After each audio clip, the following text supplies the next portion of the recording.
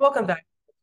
Spoiler review here on Max Talks Movies. Very excited that today I'm going to be talking about for the next multiple weeks, season 3 of The Mandalorian on Disney Plus. It is back after a 2 year long wait, as we're going to get around 1, 2, 3, 4, 5, 6, 7, 8 episodes this season. Cannot wait to talk about you guys for the next 8 weeks of The Mandalorian on Disney Plus. Today's episode, Chapter 17, The Apostate. We're going to break down this episode in spoiler fashion. So if you're new to the channel, please subscribe, ring the bell.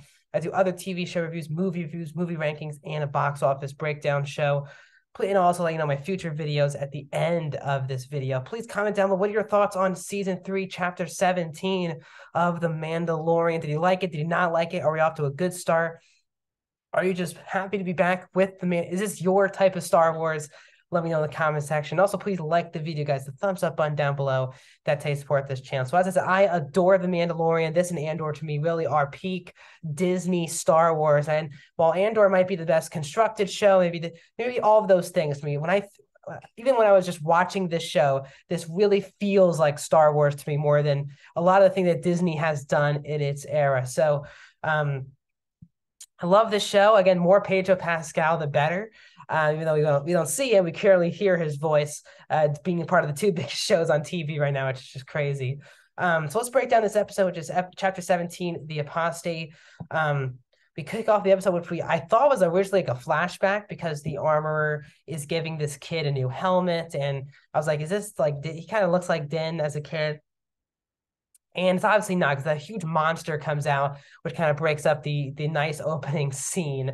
And all these Mandalorians are getting killed, and they're struggling to fight this creature until Mando comes in with his new ship, and the music hits. I had chills right away, and kills this creature. And then when Mando lands, we kind of get the same beat by beat, sometimes even dialogue by dialogue, that we got in episode, I think it was 5 of the Book of Boba Fett. I guess they're basically like, if people didn't see that show, this is why Mando is in this situation. So they kind of have the back and forth where, once again, she's like, oh, you're not, the armor's like, you're not a Mandalorian anymore. He's like, I gotta go to have to go to Mandalore for to be begging for my forgiveness, basically, in the depths of Mandalore. So we literally it was literally shot for shot, sometimes dialogue by dialogue scene of that exchange that they had in episode 5. So that part was kind of like, wow, they really must not think a lot of people watched the Book of Boba Fett, because they're basically doing the same exact scene. So then we cut to Mandalore going back to Navarro with Grogu. And this is where he meets Grief again, played by, once again, Carl Weathers, who is now like kind of running Navarro. And each season, the planet's gotten so much better, and the town has gotten so much better. And now that's such a nice, peaceful place. Again, Brief say it's an independent place. We don't want any Republic or Empire stuff here. They have the statue of IG-11 from the first season of The Mandalorian with his parts intact as well. But this is where we get a couple of really nice scenes. So Grief and Mando go into, Grief's office, and they have a bit of a conversation. And basically the conversation is that Mando is here for business, basically. And Grief's like, what's the business for? And then Mando looks up at the statue and says, I'm here to get IG-11. I need a droid that I trust to get me through Mandalore. And I was like, oh my God, Taika Waititi obviously voices him. He's coming back. Here we go. He's going to voice IG-11. So, and he's like, these are their parts. Ryan Grief's like, there's no way you're building him back. So Mando puts him back like half together, and IG-11 goes back to his old programming where he was trying to kill the Grogu in the first season. So they have his memories off. So then they have to shoot it off, I think, or I think a droid throws something on IG-11, which really, makes it fall asleep, I guess. And then Mando goes to the people of Babu Frick from The Rise of Skywalker to help him fix a hilarious scene. Just the back and forth between, I don't think it's Babu Frick, but his people and Mando, that back and forth was hilarious. And then Grogu picking up these aliens, it was hilarious. And Mando's like, oh, he's young. I really like that scene a lot. So basically Mando needs to find a part for them to fix it. They're like, we can fix it, we just need this part. And Mando's like, I got you, I'll fix it. And then, Greef's like, there's a reason why they don't have it. And he's like, if they can't find it, you can't find it. And Grant's like, I got this. So Mando goes off on the ship and he goes to a system, a Mandalorian system, and he finds this huge, actually, before we even go to the Mandalorian system, right before Mando departs with Greef, there's a bunch of bounty hunters that are trying to get into this school. I think this is where the bar was in the original season, in the first season. And Greef's like, this is my school. You can't just walk in here and ask for a drink. And the bounty hunter's like, oh, well, I'm not leaving here until you get me a drink from there. And the bounty hunters weren't wrong. They're basically like, you were sending out people to murder people from this place, and now you're just protecting it. All these things. They get into a stare down, the big cowboy off scene, western off scene. Greef obviously wins by shooting the guy's gun out of his hand, and his other four buddies are about to kill them, and Mando kills the four buddies, and he lets the main one, run off. And Mando's like, we could have just killed him. And Van Greef said, well, now he'll tell people that this is a respected place, can't really do anything here. So when Mando departs from Navarro, he gets caught up by like 5 or 6 different pirates that are going after him because of him killing those 4 people.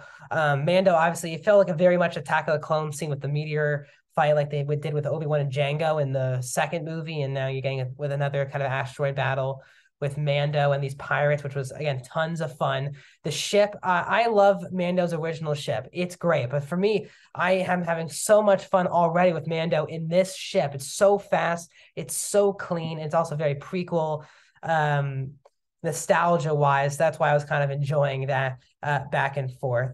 So Mando obviously escapes from these people. There's a huge ship. And like, we gotta kill you. If you just give up, you'll survive. And Mando just goes into light speed, and he goes to this Mandalorian system. And the big scene of the episode really is he goes to a throne, and by herself is Katie Sackhoff once again as Bo-Katan. Still crazy. I actually just rewatched all of Rebels for the 3rd time before watching this new season.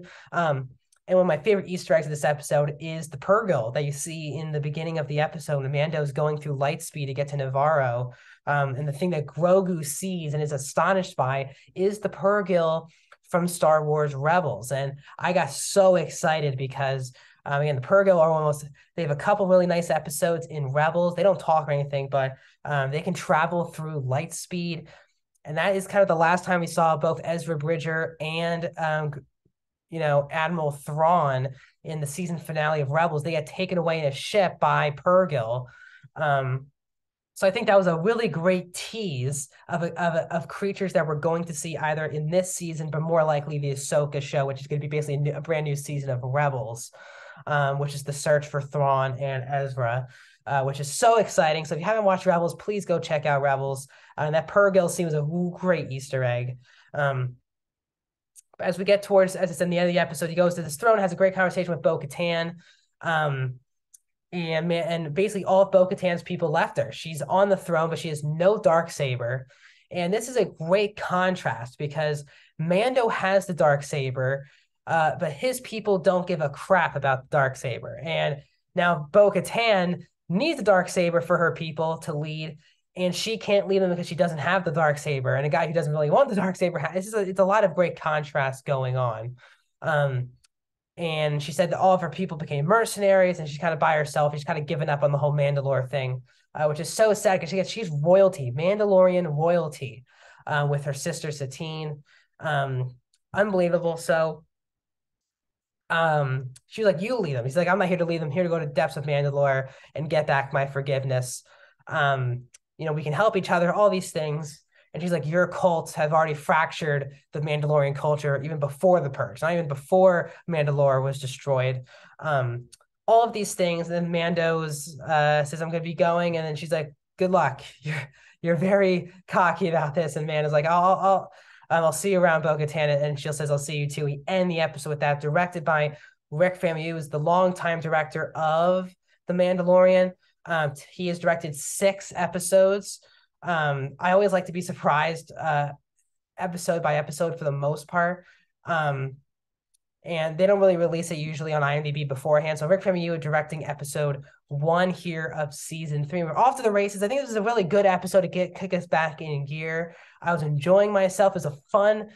This is Star Wars to me, so I was really enjoying it. Obviously, Mando and Grogu were great. Grief is great. Seeing some old friends. There were some repeated beats, obviously, because they need to catch everyone up who did not watch Book of Boba Fett. So for me, that kind of was disappointing that they kind of had to do that in this show. And the Bounty Hunters is very much same thing, but it definitely is setting up for a fascinating and great season of The Mandalorian. So I don't love this episode, but I think it's a great way to start off season 3. So that's my thoughts on season 3, episode 1, or chapter 17, The Apostate of The Mandalorian. So if you're new to the channel, please subscribe, ring the bell. Because I'm doing now Mandalorian reviews every single Wednesday here on the channel, I'm moving my Bad Batch reviews, which usually were on Wednesdays, to Thursdays. So tomorrow you'll get my episode 11 review of The Bad Batch, another Star Wars show. And also Friday review of Creed 3. Monday, a new review of Last of Us. Tuesday, my new box office breakdown show. And the next week, we'll break down chapter 18 of The Mandalorian.